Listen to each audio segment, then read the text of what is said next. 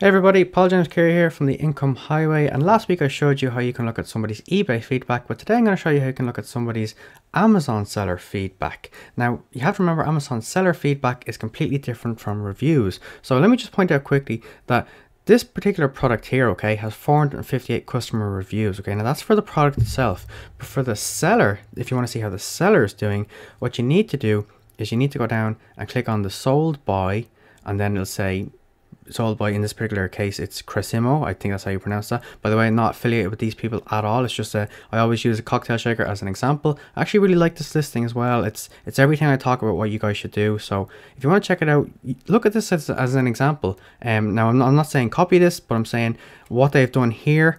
You know, even their pictures and providing an ebook and all that sort of stuff and using FBA, it's all exactly what they should be doing, okay. But anyway, if you want to find out what their feedback is like as a seller, what you need to do is go click on their name. So if we go ahead and click on their name here, that's going to bring up this page here. So as you can see, there's a couple of different elements on this page. Okay, the first thing you're going to see is that they have 95%, okay, positive in the last 12 months. As you can see now, it's 854, whereas I think the actual page itself was 400 and something for that particular cocktail shaker. Okay, now there's a couple of different elements here, and one of the things I want to point out is you can actually ask them a question. Now sometimes it's a phone number here, sometimes it's another way of contacting you, but you can ask them a question if you want to, okay. You're also able to see then a couple of other things. You're going to be able to see what kind of positive and negative feedback, and neutral by the way, that they've received in the last 12 months or over their lifetime or 30-90 days, okay. So you can see that overall in the past 30 days there's been a 4% negative, okay. So straight away what you can see is, you know, a few different things here from different people of what they've said about this particular person. Now sometimes what people do is they'll actually type in you know, information here about the product itself, not the seller. So in this case, just what we wanted, that could be more so about that cocktail shaker that they're selling, okay. Now if somebody in this instance here was to write the cocktail shaker arrived damaged, what you can do is you can actually contact Amazon. If they were the ones fulfilling it, they will actually cross this out and put a note underneath saying Amazon fulfilled this item, we take full responsibility.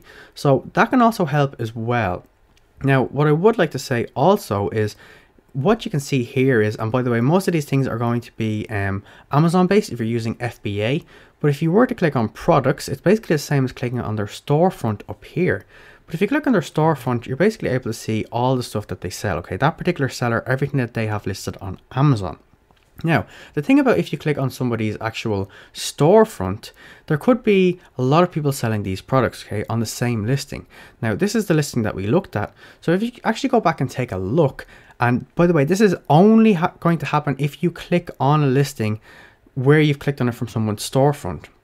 If you click on it from somebody's storefront, that person will automatically win the buy box, okay? Now, if I scroll further down, you can see that there is a few sellers, okay?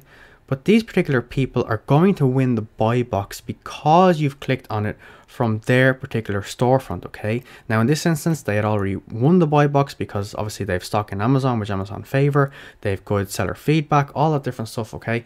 So let's say, for example, that these people were brand new sellers, okay? And they were selling something that 10 people are selling, and they had, you know, bought a bulk amount from it, and they're just trying to sell it on Amazon, okay?